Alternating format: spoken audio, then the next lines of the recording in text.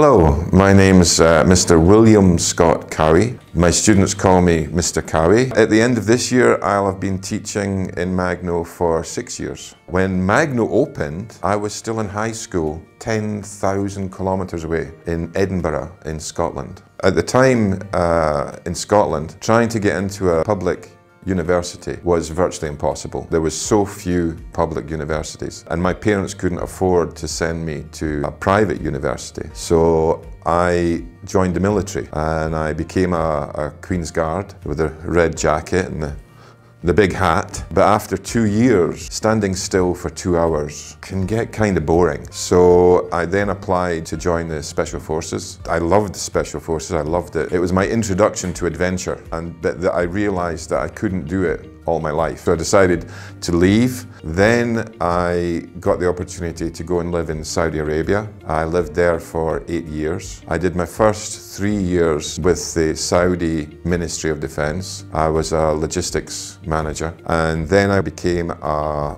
operations manager for the Royal Commission. That was when a group of young Saudis asked me if I could teach them English. And for something to do, I said, yeah, sure, absolutely, yeah, I can do that. And I do have to say I wasn't very good because my previous teaching training had been the military. So I did a bit of studying and learned some teaching techniques and the correct way to try and do it. And then that was me, I was now in teaching. I then went on and became an English teacher in Thailand. I lived in Thailand for 3 years. I also did a year in Hong Kong, 18 months in the Philippines, 3 years in Germany, a year and a half in Holland. And then I returned to the UK, and that was where I got a job at Oxford University as English language teacher for foreign students. And I thought my travelling was finished, my adventures were over, but then in about 2006 I met someone from Brazil and they said to me, have you ever been to Brazil? And no,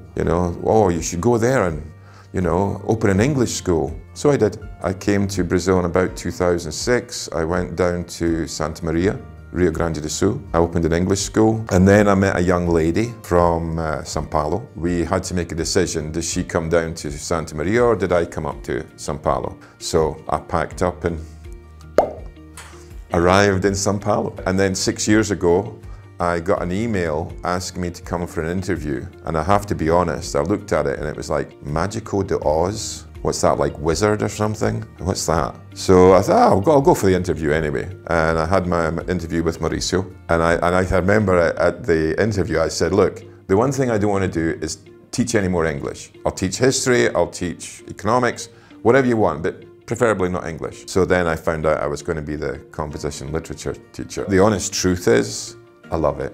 I do try very hard to give as much assistance as I can to my students because it's not easy. Learning Shakespeare in a foreign language, learning Homer, writing poetry in English in a foreign language. I couldn't do it in Portuguese. Most of the students do know that I'm there to help. You got a problem, you got a question, you come and ask me. I'm not a special individual. I've just been very, very lucky. I've been in the right place at the right time, and my life has been an adventure. I think that helps me connect to my students. Telling the students some of my adventures makes them think that anything's possible. If this guy from Scotland can go off and do all these different things, well, yeah, there's room for me. I could do that. I try and tell my students the word if. Don't sit here 10 years from now and say, I wonder what would have happened if I had done that. Go and do it. See. If it works, great. If it doesn't work, well, adapt. Do something else. I just love what I do. I honestly do. I mean, I know it's very cliched, oh yes, I love my job, but I actually do. When I was in Special Forces, I was like a rock. I mean, I was a hard individual. 2 years ago, I was asked to speak at the graduation. And I couldn't get through it. I had tears around them. Oh my gosh, my students are leaving. I do connect to them, and I do my best to try and help them move forward with their studies, and maybe, just maybe, in some way help them with their life in the future. If I had to define Magno in a word, I'd have to use two. Amazing opportunity. It's been an amazing opportunity for me, but equally so an amazing opportunity for the students. When you see how they grow and develop, both as people and as in terms of knowledge, I think it's an amazing opportunity. I'm very glad I came to Mágico de Oz. Yeah. This is Magno, and this is my story.